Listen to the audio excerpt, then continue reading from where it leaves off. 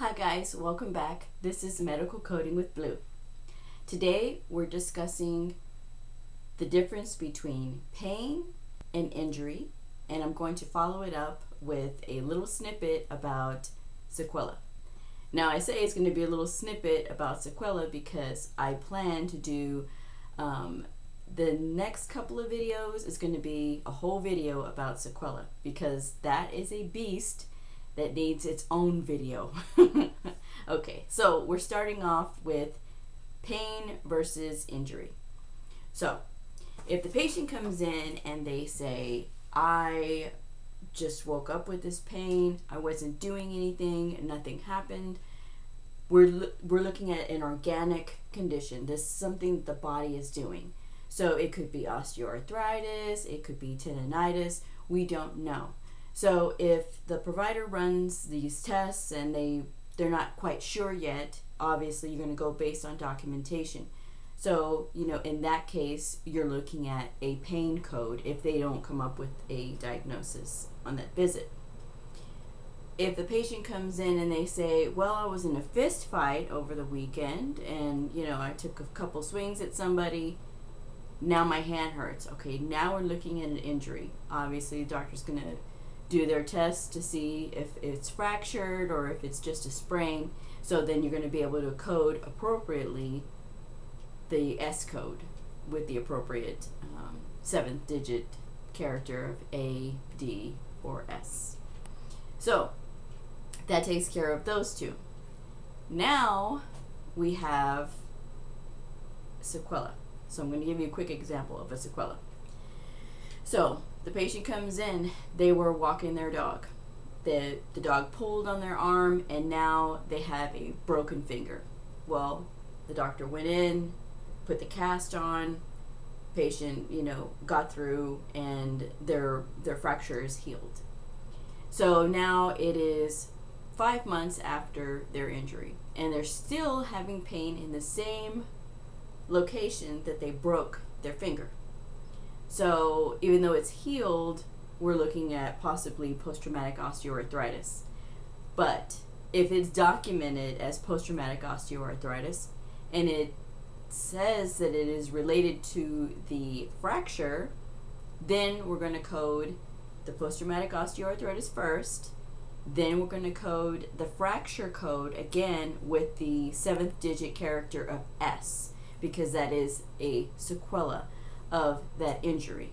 So anything that is related to the injury and it's out of the global or it's out of the healing time, then we're looking at a sequela of that injury.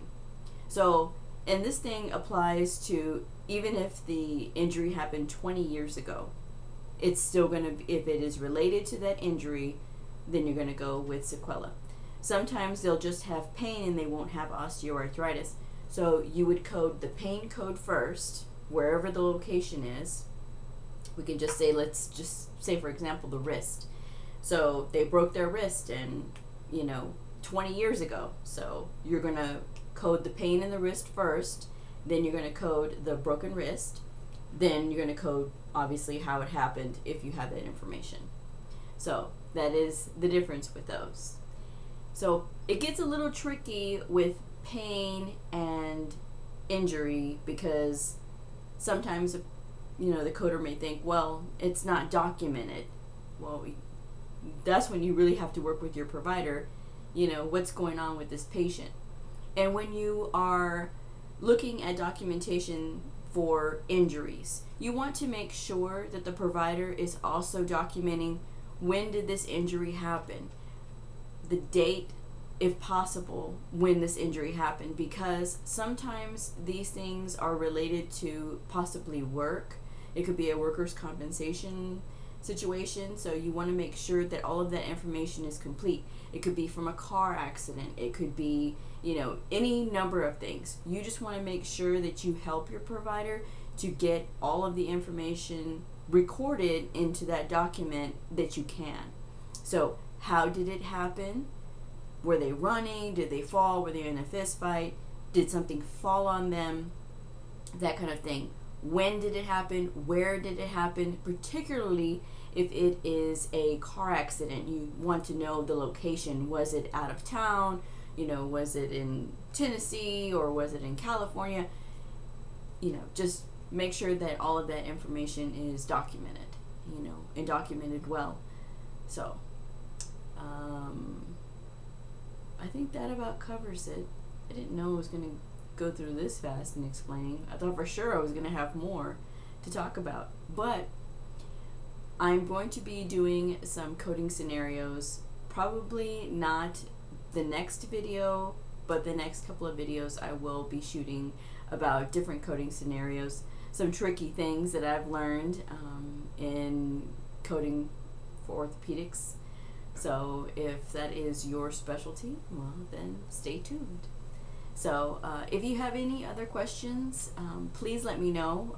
I have gotten questions, and I'm glad to make videos about those questions, answering anything that you guys may want to know. And this is not just for coding scenarios. It's obviously encompassing the whole lifestyle of being a coder. So if you have other questions about a day-to-day process in coding, just let me know. Well, I hope you've enjoyed this video. I'm sorry it's so short, but if you have any questions, please let me know. All right, I'll talk to you later. Bye.